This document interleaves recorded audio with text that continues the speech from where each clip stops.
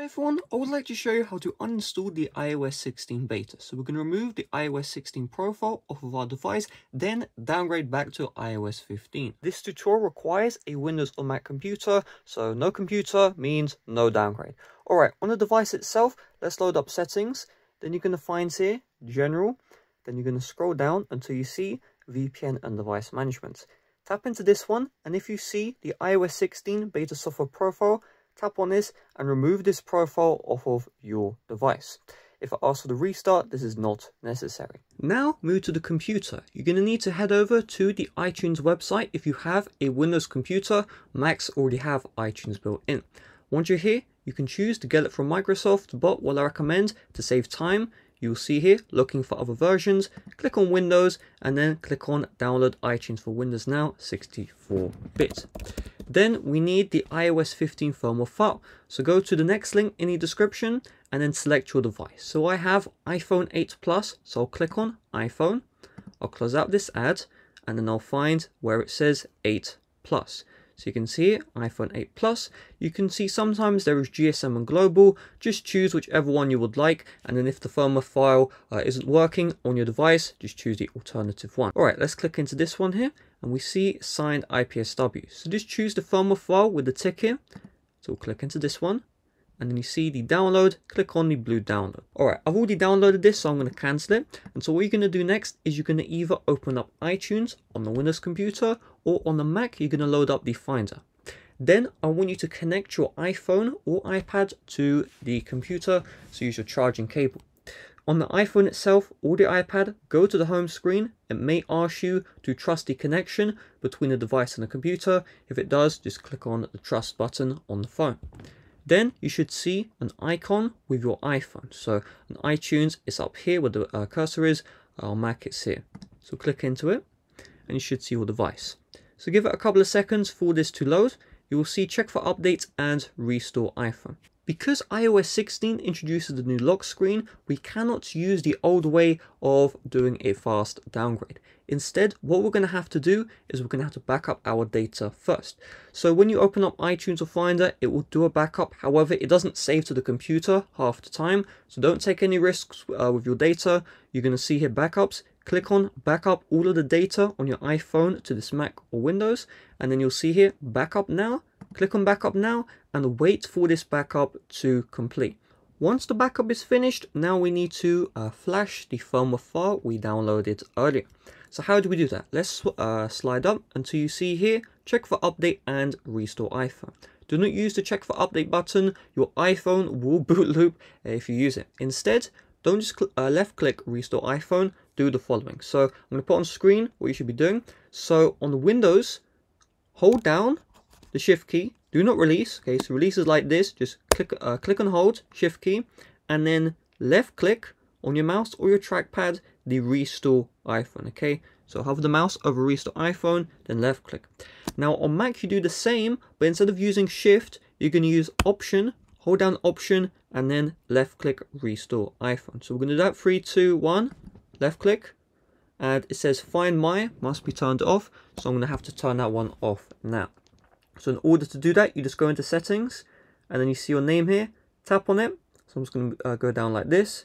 You'll see find my, tap on the find my, and then find my iPhone, tap on it and turn this one off. Find my iPhone is disabled, so repeat the last step. And this time, boom. So you're going to see the file manager. Now for you, the download is most likely in the downloads folder. For me, it's on my external SSD. I'm going to find it right here, boom. And then I'm just going to click on open. And once we've done this, you're going to see your Mac or Windows will erase and restore your iPhone to iOS 15 and verify the restore. So click on the restore here, and just like that, the downgrade is going to do its thing. This will take a while. I'm going to cut to once I'm done. Okay, the downgrade has completed. If you look at the iPhone or iPad, you'll be on the hello screen. We now need to modify the backup so that it will run on the older iOS 15 firmware. So in order to do this, I'm going to have this link in the description. It will bring you to the Apple support page. We need to access the backup folder on our computer, whether that's the Windows or Mac. So you're going to see search for backup folder on your Mac and also search for backup folder on Windows 8 or 10. This also does work on Windows 7, just keep that one in mind. However, instead of using the search bar, just hold down Windows and up. So you need to follow these on-screen instructions. If you have Windows, I have a Mac, so I'm just going to show you these instructions live. So you see here, click the magnifying button and then copy and paste. So what we're going to do is we're going to load up the Finder. Now we'll just click on search, paste, and we'll just give it a couple of seconds or minutes. Okay, so we now are in the backup folder. But you're going to notice I have multiple folders here. If you have one, just click on the one folder. If you don't have one and you have multiple, how do we know which backup is our device? Well, it's very simple. So Windows, there should be a button which says date modified. You just want to filter by date modified. In my situation, I'm going to change the view to as a list, and then you can see the date modified here. So you just want to find the one which has the most recent date modified. Of course, if you created other backups, then, you know, different situation for you. But I created one, and you can see here today it's 10:24, 34 even, and it's currently 10:51. So this is the backup I want. I'm going to double click into this one, and I'm going to scroll down until we see here info.plist. You just want to open this up with any text editor. Okay, so just find a text editor, boom. And once we're in the text editor, on Windows, you may not see this, you know, as pretty as I do. It may look a bit glitchy. What you're going to do is you're going to find Edit, and then you're going to find right here. And you just want to search up for 16.0. And then you're going to click on Enter.